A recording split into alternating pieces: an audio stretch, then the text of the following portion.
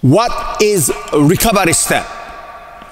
Recovery step is after the shot, using 2 feet together, very quickly move back. Hit back is a recovery step.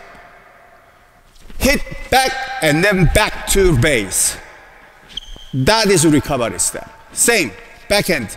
I hit, use 2 feet, back together, back. Same, it can be done everywhere. Side, hit, recover, back. Backhand can be done 2 ways. If shuttle closer, hit, recover, back. Or hit 2 feet together, back. Here, hit, recover, back. Late, hit, recover, back. Even backhand the same. Hit, recover, back. Stop 2 feet together.